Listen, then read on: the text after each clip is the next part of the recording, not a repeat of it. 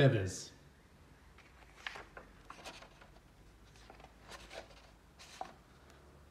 The sun rose on a crisp, cloudy day. The sandpiper stretched its wings in the chilling breeze. It knew it was time to leave, so it took flight. It soared through whirlwinds of tumbling leaves that fluttered like butterflies.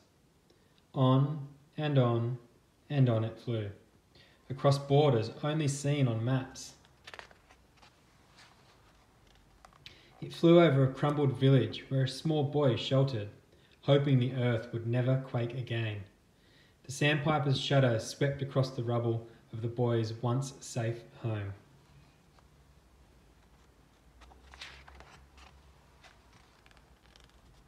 The boy spied a falling feather, spinning and drifting. He climbed to the top of a craggy mountain and caught it. It was soft and smooth on his grimy cheek.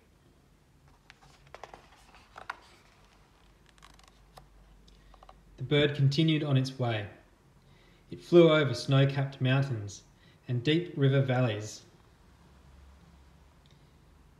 It flew through long nights where the spit of gunfire bit into the darkness. When morning came, it flew low over fleeing families, walking in lines like ants.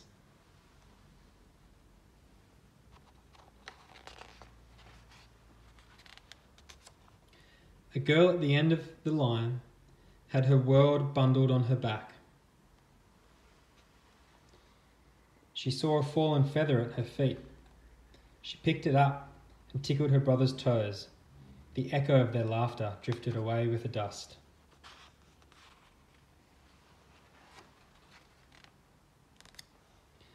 The bird left the laughter behind. There was still such a long way to go. It headed into a dark storm of deafening thunder, wild wind and rain.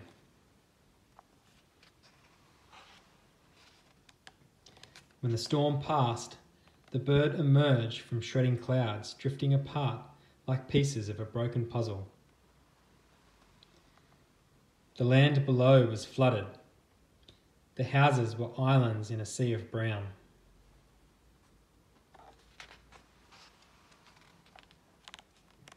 The sun broke through the clouds and shone on a fragile feather floating in the water.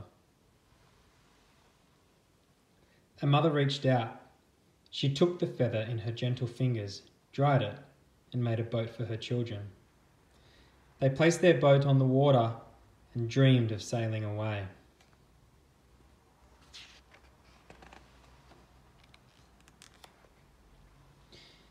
The bird headed away from the brown floodwaters and out over blue oceans.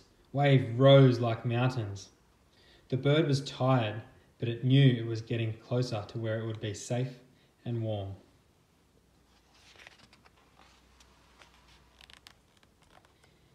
It swooped down to the shimmering water near Mia's house, calm and quiet. Mia saw it coming.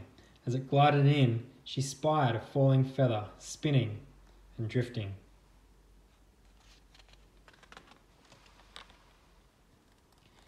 Mia ran and caught it before it hit the ground.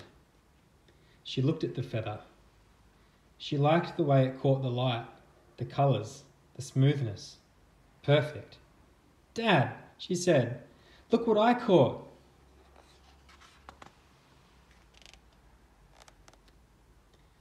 "Wow," said Dad. "Aren't you lucky?" Mia smiled. "Yes, I am," she said. Not far from Mia's house, the bird rested at the water's edge, safe and warm.